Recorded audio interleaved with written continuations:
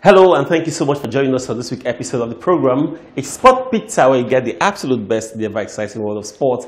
My name is Arsene, your host, and of course I must tell you that the program today is well loaded for your viewing pleasure. Now, English football returns this weekend after the world was brought to a standstill last Thursday. After the announcement of the passing on of the Queen of England, Queen Elizabeth II. And of course, football activity was suspended for last weekend, but this weekend, football returns again. And of course, for all those that missed English Premier League football game last week, there's something to smile about. Now, Sport Minister also last week did something, I want to say most sport journalists criticized when it first happened, is banning the league management company, LMC, declaring it an illegal company to run Nigerian Professional Football League. But how well can this one go? We're talking about the new committee that will run the league, but of course we'll give you details on that on the program. Lots of things to talk about, but first let's take a very quick break. When we come back, we serve you all the details. Don't go away.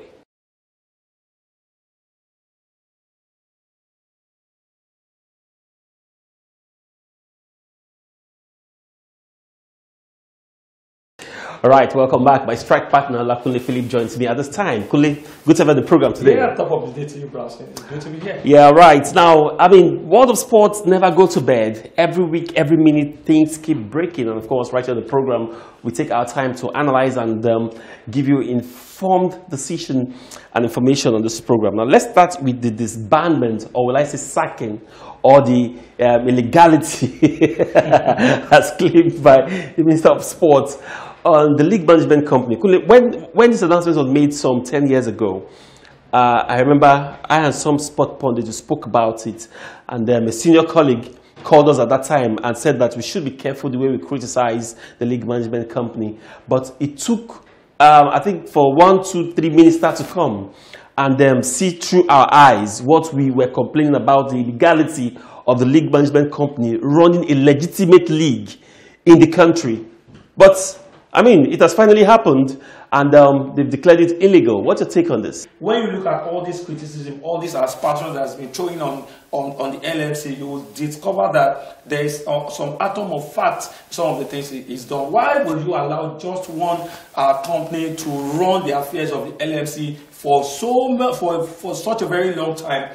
And you have the head of different clubs not even getting to know anything about how the affairs of the LMC is being run. So I think that the decision by the federal government to actually sack the LMC is a welcome development. Though when the news actually crept in, a lot of people said it was a wrong one, because remember what happened with the basketball federation. And one of the reasons when the sport ministry, I think for the first time we're having a sport minister who understands sports, yes. Generally, and I think that his understanding has actually been playing out. We've had a lot of controversies in the past. We look at what happened with basketball then, and he actually came in, and though what he did at that time didn't really favor us, because we remember that the Tigers will not be participating in the World Cup. Their position was taken by Mali.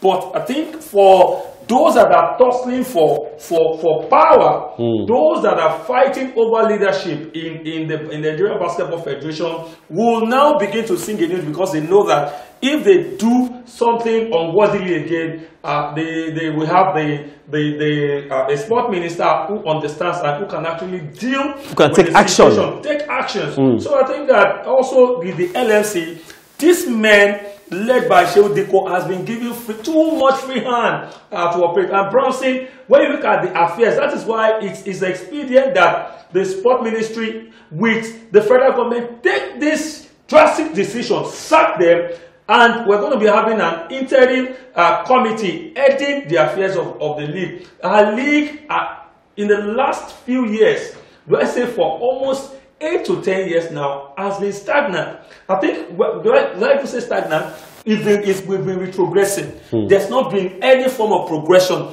because you look at it, everything is just the same. There's no new thing, no fresh ideas, and these men are just sitting down, also going about indulging in some illegality. So I think for me, it's actually spot on. Maybe by now we'll have some genuine individuals who have the interest of the country at heart, who understands around that game, who knows how to make. When you look at the Ghanaian league, the money in there is huge. I can't remember the figure right now. It compared to talking about figure. I mean, in Nigeria, can you remember the last time they even declared what comes into the league? They don't declare. Now, don't forget that even the club owners are not aware. Now, the surprising thing for me is the fact that in the interim committee that was set up by the minister, Showdiko was also included in that committee. I mean, pending when another one will be set up. And Kunle, it's so sad. I mean, you said it all, because if you look at our league, we've not moved forward. It's the same thing. Now, last season, the leagues commenced and we were playing Saturday, Wednesday, Saturday, Sunday, Wednesday, just rush the league. As it stands now, we don't know when the league is resuming. Now, the plan, like they always do, the plan be to rush the league Saturday, Wednesday, Sunday, Saturday, Wednesday. And now, the National League is as good as dead because sometimes we don't hear anything about the National League. Absolutely. Now, the Women League is really struggling. And you agree that this is one of the reasons why the Super Falcons, the Falconets, the Flamingos are suffering because we don't have a proper. Okay, we just want to excuse that. Okay, maybe it's not the league management, but I mean, it's the whole league thing cuts across. Yeah, it cuts across. I think as long as passions goes to the league management company board that has just been recently dissolved, the Nigerian Women League also, the board led by Aisha Falode, also deserves some slaps because I think, for as far as I'm concerned, they also have not been doing well. If they have challenges, if they have issues, they should come out and people will understand. But for right now, the Nigerian Women League also has been retrogressing. Look at what happened with the Women's Champions League last season. No one would have ever imagined that the Nigerian team will be beaten the way Rivers United were taken to the cleaners by some of these clubs. I think when you play against a Moroccan team and the Moroccan team beats you, you can imagine since the inception. I'm saying this based on what I see with other foreign countries. England used to be, sorry that I'm digressing a little bit, the English women team used to be at par with the Super Falcons. I think about 10-15 years ago, the English team, we played against them, we battled, I think the game ended in a draw. But presently, as we speak, the English women's team are high above the Super Falcons. Same with Canada, who were also at par with us. It shows that as far as management is concerned, as far as putting up good structure is concerned in Nigeria, we have found one thing. So I think that the LMC, the ban is justified. Then the Women League as well, it needs total restructuring. Probably, when we have the new individuals, personnel, and then the Nigerian Football Federation, and then there's going to be election and all of that, we can have new set of people running the total affairs of Nigerian football. What else can I say? We can only hope that some of these decisions taken by the minister in a very short while will begin to yield big results. Now, the international break is just around the corner. Maybe in 1-2 weeks' time, it will be time for teams that have qualified to World Cup to start build up games, and of course, European Nations League also around the corner. But Kule, as we're heading to international break, some of our players are doing well, some are getting even more injured. For instance, Victor Osimhen, I beg your pardon, was missing last weekend. Yeah. And then we also have Calvin Bassey, who was substituted from with the IF's team last weekend. Yes, we have to move on because there's nothing we can do about that. Like you said, Calvin Bassey substituted in the 86th minute in their game, last week, but the coach came out to say that it's just a minor injury that is going to be back. And also, we have Victor Osimhen also, who will be out for 1 month. It's a very sad one. Because when we remember what happened as well last season, one of the reasons why he didn't score as much as 20 goals in the league was because of the long injury he had. But we still have some other players who are doing well for their club. We have Ademola Lookman putting up good performances, decent performances week in, week out for in the colours of Atalanta. We have Cyril Dessa. Yes, Dessa has not been able to score any goal this season so far, but we have David Okereke, who already bagged 2 goals, and those 2 goals are actually spectacular goals. Not forgetting Sadiq Umar as well. These players they are playing well. They are not doing badly. I watched Sadiq Umar play in the Europa League against Manchester United. Though they were not feeding him well with the ball, but I was happy that he was on the winning side, because when you go to the theatre there and you get a win over there for a club not that big, and beating Manchester United at home is a good one, and that will also boost his career as a player, because I think he has not had it so good for years. Since he started playing the round leather game. This is just the time that he's just beginning to get his rhythm, and we hope that all Nigerian players will be injury free. As we come down to some of the friendly games we're going to play, we're going to play. We're just going to help some of these nations prepare for World Cup. Yeah, the Portugal, we're going to help them prepare. It's also an opportunity to test. Not that we're just going to be sitting idle, not doing anything, but I think that as years goes by, we've got quality players in the Nigerian football right now. It's just sad. But time will tell. Remember what the movie said. Yomani said they should channel the energy that Nigeria will not be playing at the World Cup. They should channel the energy to AFCON qualifiers and probably get to win it. I think for me that would be a better compensation for us. At this point, let's take a very quick break. We'll be back with more stories. Don't go away.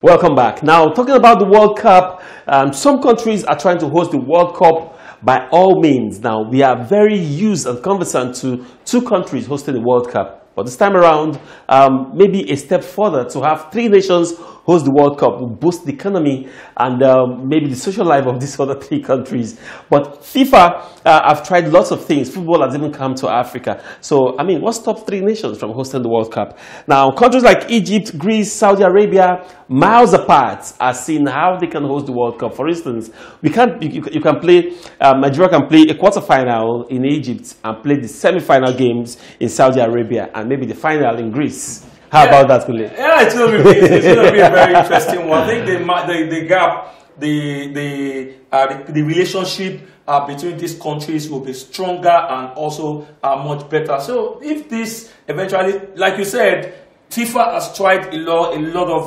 they've tried a lot of things trying with to the World make Cup. the World Cup. Yeah, I mean, for the first time, for instance, this year. Sorry for breaking you there. For the first time in football history this year, we're playing World Cup in November.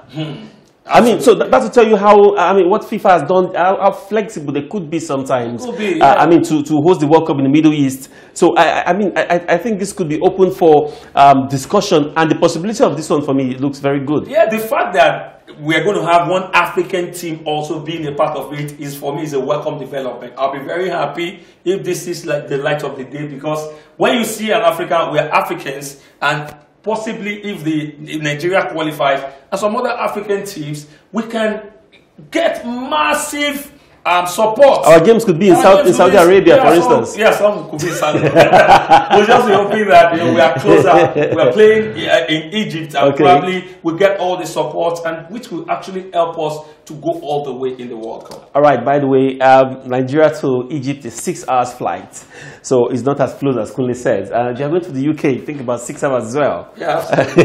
So we know they are Africans. We are Africans. Yes. So it makes it easier. You know, you can compare. When you talk about England, the English knows that they are English, and we are Africans. So it's this.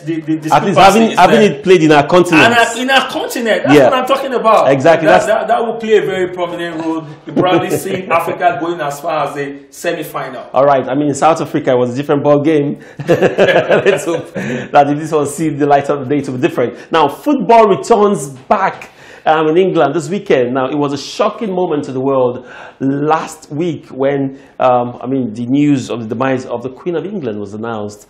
And, for Europa League teams like Manchester United, they didn't have much choice.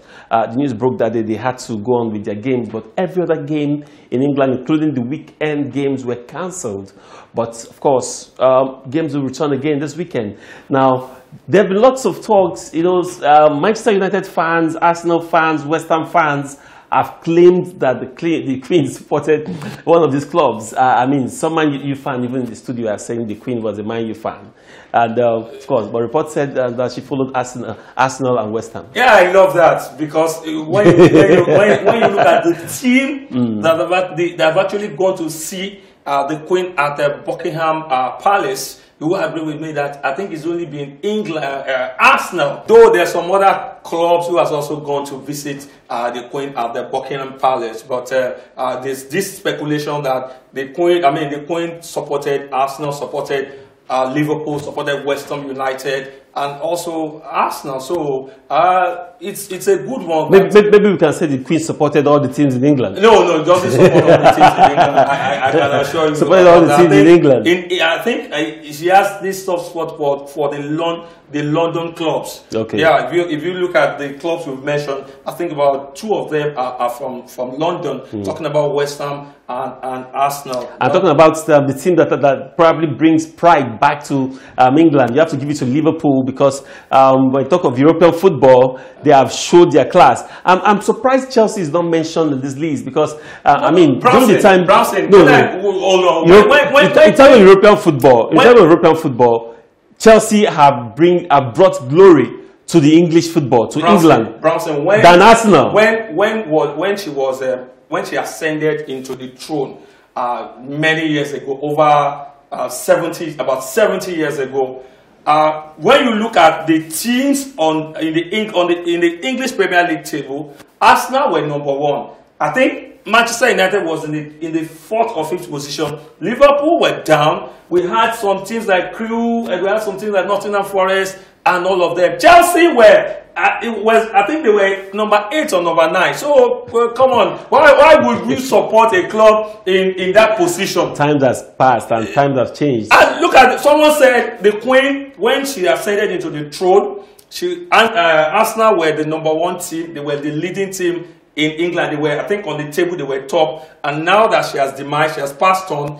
Arsenal is still top. Also top of the table. So all right. give it up for Arsenal, Brownson. I can only hope that that top of the table will result to EPL title this year. I think that's the only thing that will make sense for that. But of course, our heart is with the people of England in this very difficult moment, and we hope that football that we love will return back again this weekend. Now, let's move on from that, Kunle. Now, there was a big story again last week before the big one that happened last Thursday. Now, that has to do with the sacking of Chelsea manager Thomas Tuchel. Now, after he lost the UEFA Champions League game. Now, for me, the season is still fresh and new players were just brought in. Most people thought that sacking was, probably premature. That's left for the American owner to actually decide. But really, I think it's an absolute injustice for Thomas Tuchel, because he hasn't done badly, and the league has just started. You lost the game, yes, fine. He lost that game in the UEFA Champions League, but that is not the end. It still doesn't say that he will not be qualifying into the next round of the UEFA Champions League. So I think that was too hasty. That shouldn't have happened at this time, because there's still time for the coach to rejuvenate and get the team back to reckoning. So I think sacking him, you also have to consider the fact that this man was brought into fray, won the UEFA Champions League with Chelsea. We had some coaches who were actually available to be picked up, to be selected. We have Zinedine. Zidane's still available. Okay. He's available, but they opted for Potter. I think that in terms of experience, he doesn't have it, and it reminds me of some coaches like Brendan Rodgers, who was brought in at that time for Liverpool. To Liverpool, yeah. To Liverpool. I remember David Moyes was brought in from Everton to succeed Sir Alex Ferguson at Manchester United, and what happened. He failed woefully. I think there should be a level you have to pass through the ranks, not jumping the gun. That's the way I say things. You can't really blame Potter right now. You blame the management, but then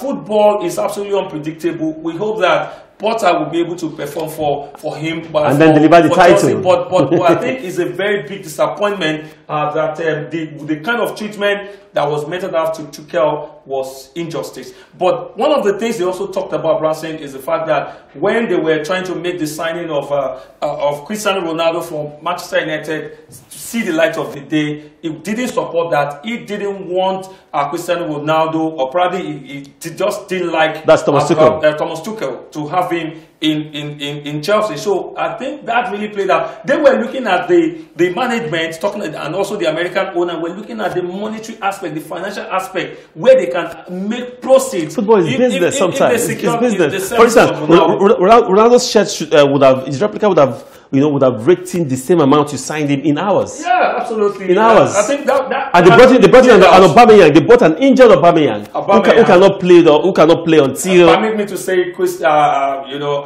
Pierre-Emerick Aubameyang is a spent force. I hope that he's able to convince me that Chelsea actually make the right decision by securing the services, but really, I don't see that happening. All right, that's what it is. Sometimes you have to take this decision, whether good or bad. Sometimes it's like gambling. You win some, you lose some. Let's see if this gamble that Chelsea is taking on their new manager would pay off. Let's take another break. We'll be back. Don't go away.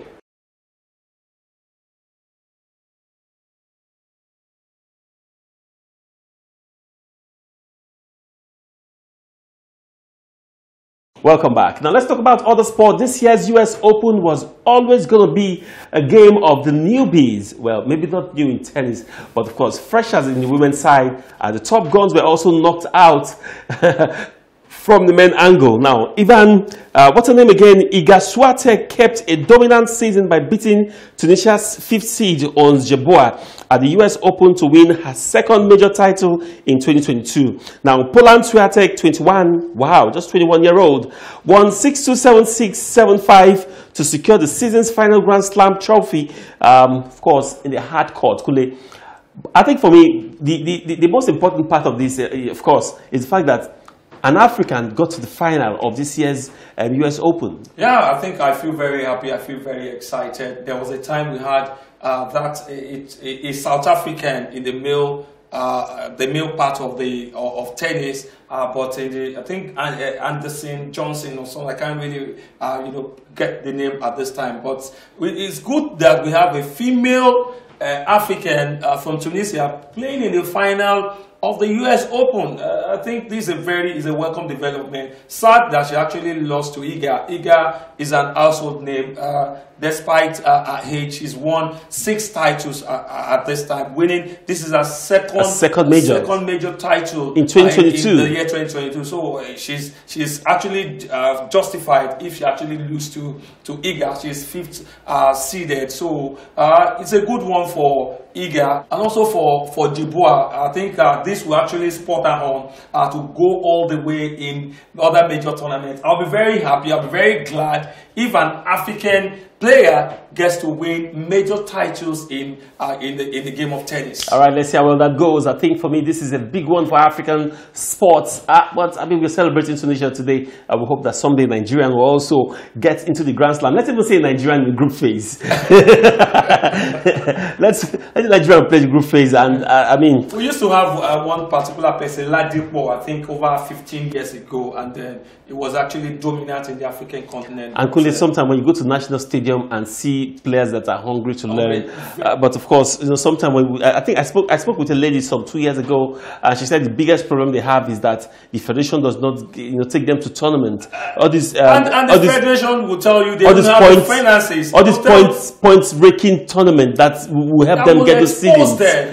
But it's sad. But I mean, it's a discussion for another day. Meanwhile, Red Bull's Max Verstappen inflicted a home defeat on Charles Leclerc and Ferrari in the Italian Grand Prix to continue his cruise to his second world title. What a move that was. Thank you very much, Olakune Philip, for doing this with us today on the program. All right. All right, with that, it's our final whistle on the program today. Thank you so much for being a part of it. Now, don't forget to keep those emails coming. For some of those guys that sent us email last week, thank you very much. Now, that's the email address on your TV screen. Keep those emails coming. We feel really good reading your emails. Now, don't forget to follow us on other social media platforms displaying on your screen right now. Also, go to our YouTube channel. It's Sport Pizza. Don't forget to subscribe. My name is Brownson Uwana. Thank you so much for watching. Let's do this again next week.